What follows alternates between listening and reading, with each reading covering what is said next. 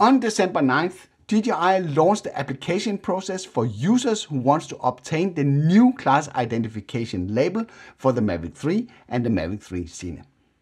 I have some pretty good news for you if you are a drone pilot in Europe, or should I rather say EU, not to offend our British friends, and fly under the EU EASA drone rules and have bought a Mini 3 or a Mavic 3 without a class identification label. For those of you that already watched my Mini 3 review would know that this drone does not come with a C0 label out of the box. And the reason why the C0 label is not included is because the drone is still part of the certification process.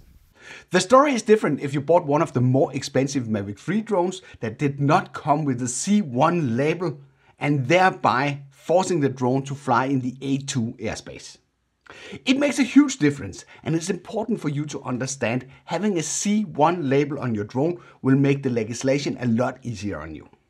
Because you will be able to fly the Mavic 3 in the A1 open category in urban areas without the need for establishing a 50-meter safety zone, giving you a lot more freedom to get the job done. And you can fly the drone by only obtaining the A1 A3 drone certificate. So it's no longer a requirement that you pass the A2 remote piloting license that is way more difficult, costly, and at least time consuming. But you can change this now and get your Mavic 3 retroactively certified. This does not apply to the Classic, as this one carries the C1 label already. On December 9th, DJI launched the application process for users who want to obtain the new class identification label for the Mavic 3 and the Mavic 3 Cine. You will be able to request a C1 certificate. It's voluntary and it's free.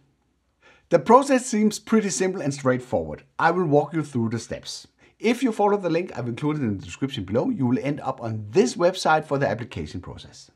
The application process consists of these 5 easy steps. Step 1. Make sure that your DJI Fly app is 1.09 or later and your Mavic 3 is running the latest firmware. Step 2.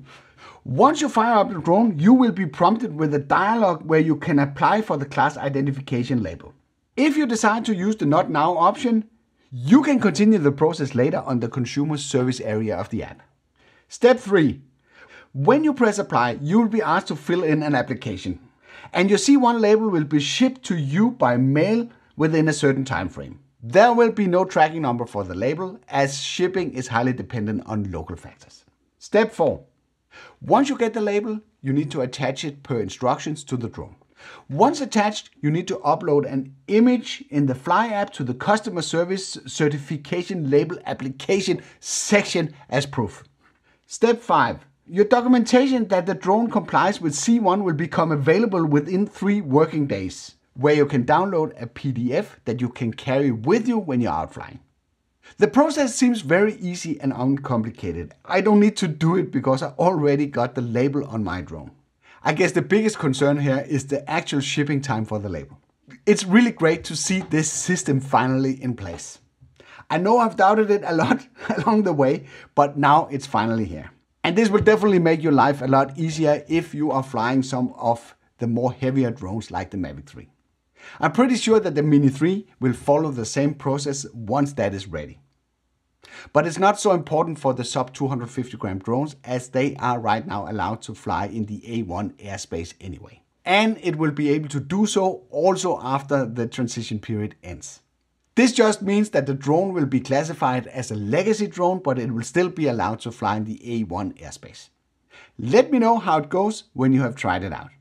I hope you liked this video. If you did, then feel free to give it a like. If you didn't like it, feel free to press the dislike button twice. Thank you for watching, and I'll be seeing you around.